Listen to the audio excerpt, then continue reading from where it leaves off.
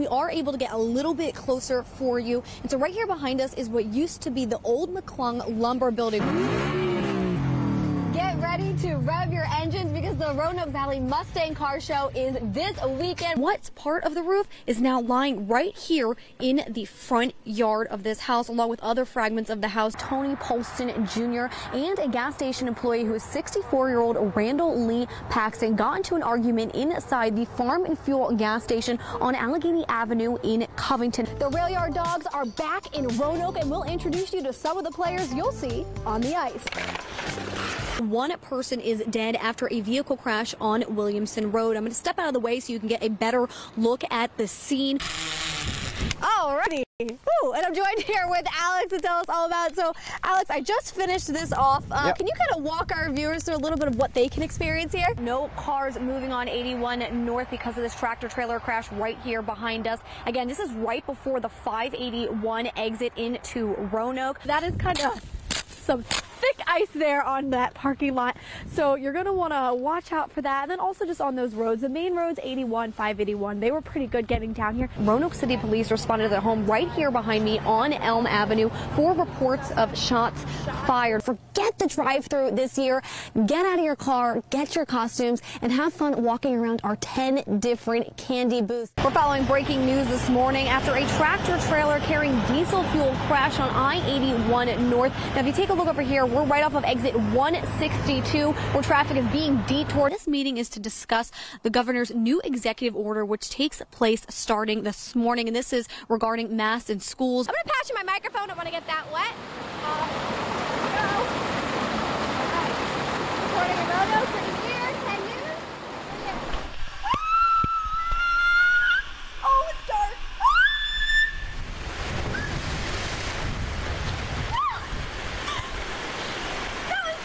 We've been tracking severe storm damage all morning long here in Carroll County. We are on Lanesboro Road where this house right here behind me is completely destroyed from the storm. You can see that roof is ripped off, and what's part of the roof is now lying right here in the front yard of this house, along with other fragments of the house. You can see a pillow from the couch right here as well, and a welcome sign all lying in the front yard. If you take a look behind me, there is a truck. A tree just fell right on top of that pickup truck. Now, we did speak to neighbors about this scary scene, and they said they were home at the time of the storm, but their house started shaking, and that is what woke them up. And even though their house is right across the street from this one, it's okay. They just almost got sucked out of the house, which you can see by the damage. They slept upstairs, so Dustin said he thought it was going to pull him out, but he was on top of his wife and his little girl, you know. So, main thing is we all made it through it. The neighbors here told us that the residents of this home are okay. They are at a shelter right now. Now, all morning long, we've seen VDOT crews and state police going back and forth on the road assessing that damage. Now, we do want to point out to you, though, that Gladesboro Elementary School is closed for the day, along with local bus services. They are not running because of this storm. Now, we will keep you updated online at WSLS.com. Reporting live in Carroll County, Brittany Wier, 10 News, working for you. One person is dead and 2 firefighters are hurt after an early morning fire on Albemarle Avenue in southwest Roanoke. 10 News reporter Brittany Wier spoke with neighbors and crews on the scene with a look into what happened.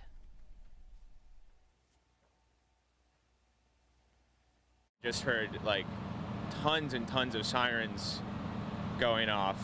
Dashiell Larson woke up to a different kind of alarm this morning in the 400 block of Albemarle Avenue. Just before 6 a.m., he and his fellow neighbors shocked at the sight of Roanoke Fire and EMS fighting a house fire at the home you see here. And I didn't think it was right over here. Like, this is just walking distance from my house, and it's pretty crazy. And then I walked out, and I count like 22 cars out here. Due to the amount of smoke and heavy fire conditions, crews upgraded it to a second alarm. Crews got on scene, found heavy smoke and flames coming from the residents, started a fire attack, and actually ended up requesting a second alarm. According to Roanoke Fire and EMS, 3 people were home at the time of the fire, but sadly only 2 people made it out alive. and I think we did participate in rescuing one of them, one of whom has been transported to the hospital. And then unfortunately, we had identified a victim inside who is deceased. The fire so intense, a dog also died and 2 firefighters suffered from non-life-threatening injuries. Officials are still investigating what started this fire, but they say the home might not have contained smoke alarms. Roanoke Fire and EMS want to urge everyone to check their smoke alarms. And if you're a resident of Roanoke City and you're not sure how to do so, all you have to do is give crews a call and they'll show up to your home and check your alarms for you. They'll even replace the batteries. Reporting in Roanoke, Brittany Wier, 10 News, working for you. New this morning, it is a big birthday weekend for a World War II veteran. He's turning 103. Just incredible. And 10 News reporter Brittany Wier is working for you on how you can help mark the occasion. And this is a special occasion indeed. Yeah, it's very special. And what's cool about it is that everyone can get involved and help out. So what started out as a social media post for this man right here grew into a nationwide birthday celebration. So Orland Phillips from Willis, Virginia turns 103 on Saturday. And one of his favorite parts of his birthday is the cards. What have we got here? 103, an age not many of us expect to see. Growing older is mandatory. To celebrate, Orland's daughter posted on social media asking the community to send him birthday cards. Well, we've done it a couple years before and had pretty good response, but this year we decided 103 would really be a good idea to get 103 cards. That social media post was shared over 500 times, and those 103 cards quickly grew to over 1,000. I don't know what to think about it. I'll let me cards. I've been working on it, reading. I've been reading every one of them. That don't look like a front to me. The Army veteran served as a machinist in World War II on the Pacific Front. So a lot of his birthday cards say, "Wishing you all the best and thank you for your service." After this has happened, anytime we see anybody that's older, we'll definitely send them a card. We've seen requests before, and this means so much that we'll definitely do that in the future. Orland now has homemade cards from local second graders. Well, it's a good pastime. I'm glad to see them. He receives a stack of cards each day and pays attention to where they all come from. So far, he has cards from 45 different states. Brookfield, Wisconsin. Yeah, thank you. His family has a book writing down who sent the cards and from where. His message to everyone sending cards? Oh, yes. Thank you, thank you, thank you. Orland is missing birthday cards from Rhode Island, North Dakota, South Dakota, Alaska, and Vermont, but I have a feeling he'll be getting some from Vermont very soon. We have the address on our website at WSLS.com if you want to send him one. He also told me that he plans on celebrating his big birthday by getting pizza. Brittany Wier, 10 News, working for you. New this morning, some weddings don't need to include a big dress, hundreds of people, and a breathtaking venue. All that matters is the person standing next to you. 10 News reporter Brittany Wier shares the story of a quick wedding filled with a lot of love. We just sort of walked right in through those side doors there. Our officiant was already here, as well as our little wedding party, and about 2 minutes later, that's when we got married. A short moment that will last a lifetime between two women who have been together for over a decade. We've lived together for a long time. We've seen each other through every single stage of growing up. 12 years to be exact. The spark between Catherine Abrams and Molly Ryan happened when they were children. When I was in middle school, early high school, I started getting really into dressage, which is the sport that we do. Catherine was really the only other kid at the farm who was interested in dressage. Everyone else wanted to do a different sport, so that's when we started spending a lot of time together. Which makes it even more fitting that they got married at the dressage at the Virginia Horse Center in Lexington by their friend and fellow trainer, Lauren. And I was teaching lessons about a week before the summer show here, and she texted me and was like, "Do you think Lauren will be there?" And I was like, "Probably." And she was like, "Do you think she would legitimately marry us?" So I texted Lauren about that, and she immediately was like, "Oh yeah, I would definitely marry you."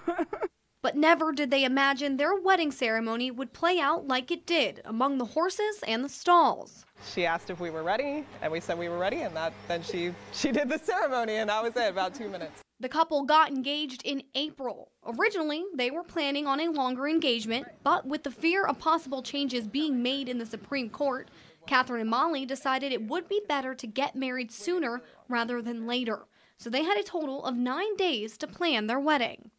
Shortly after Roe fell, and I texted her and I said, "What do you think about next week?" And I didn't know what she was going to say. I thought she would be like, "You're crazy, there's no way we can do that." But she agreed, and so that's how it started to come into motion. Even though nothing has been determined yet, like so many others in the LGBTQ+ community, the newlyweds were worried. Obviously with the political climate sort of breaking down a little bit, like we were feeling like things were getting more polarized. And then with the end of the Supreme Court term, we got a little bit concerned, of course, about the future. However, just as quickly as things started to change in the Supreme Court, the decision to get married was just as quick, but just as special. I was thinking about the anniversaries, like that's kind of fun. That is always at the show too. Catherine and Molly wanted to share their story because they wanted to show that queer people can have a happy ending too. We're just two people who fell in love and are lucky to have a really beautiful love story. And even though Catherine and Molly got married pretty quick, something that made the day extra special is both of their parents were able to be there. So they were very happy about that. Yes, for it to be like, you said 9 days, right? 9 days, So yes. That was a quick turnaround. Yeah, quick turnaround for that wedding. But like I said, so many little special moments there for them that they'll never forget. Thank you, Justin. And new details in the Idaho murder mystery where 4 college roommates were killed last month. For the first time, we're hearing from 2 roommates who were also in the house that night. Steve Patterson shares what they had to say and the push coming from parents desperate for answers. A North Carolina county is under a state of emergency this morning. Police say someone shot 2 power substations in Moore County, causing a mass power outage. This morning, more than 35,000 are without power. Duke Energy says it could take days to get everyone back online. The company says crews are seeing multiple equipment failures at the substations, and authorities say this was a targeted incident and not random. So far, there has been no arrest. In our next half hour on Virginia Today, the FBI now stepping in to investigate what they're learning this morning, coming up at 6:30. And starting at 7 tonight, road work along I-81 will significantly impact drivers. VDOT says the right southbound lane near Salem is set to close so crews can repair the bridge over Goodwin Avenue that was hit by a tractor trailer.